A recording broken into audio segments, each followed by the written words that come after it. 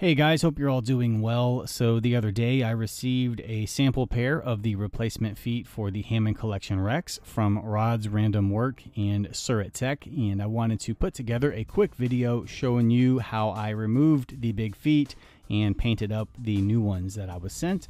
There isn't a whole lot to the painting process, but just in case anyone out there plans on grabbing a pair and you want some resources to turn to, you'll have this video to help you out.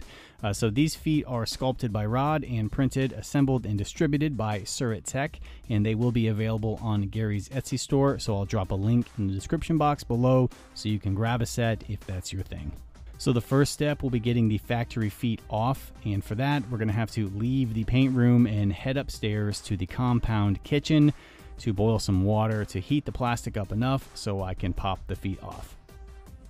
So I've just boiled some water in a pot on the stove, and I'm going to put some gloves on so when I go to pop the feet off I don't burn my hands with all that hot water, and I'm going to transfer the boiling water into a cool pot. That way the plastic from the T-Rex feet doesn't like accidentally stick to the bottom of the pan because it is super hot. Just trying to keep the shenanigans down to a minimum.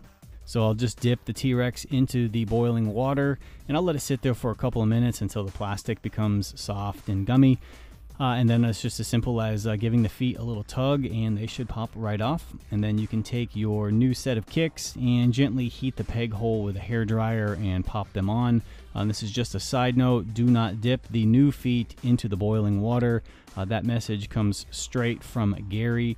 It could potentially ruin the resin, so just a little gentle heat from a hairdryer will be sufficient enough to heat the resin up. That way you can just pop the peg right into the hole and they'll be locked in and ready for paint.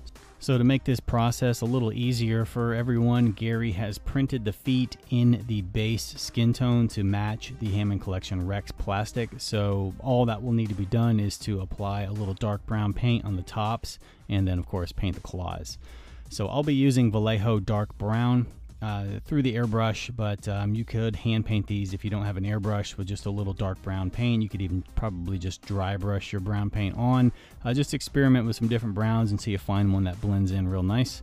So I'm just going to lay down a couple of thin coats of the dark brown until I build up a nice dark fade on the tops of the feet, and just to be sure I'll blend it up into the ankle section a little bit just to help that transition out.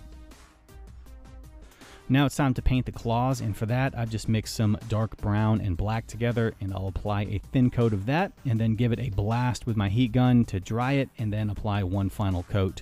And the last step will be to take some light gray and very gently dry brush the claws to get the details that Rod has sculpted to show through. It is just a minor detail, but it really does help make the claws pop.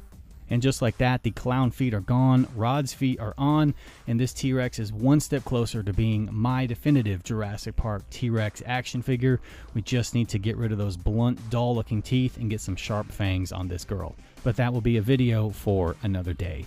Again, a big thanks to Rod and Gary for sending over a sample set for me to work with. As someone who does a lot of photography, I really appreciate the added articulation that they put on the toes. It really does take this figure to the next level and allows for even more dynamic posing.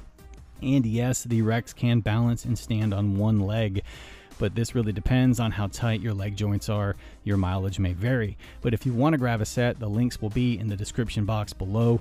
So that is all I've got for this video. You guys take care, and I'll see you around the compound.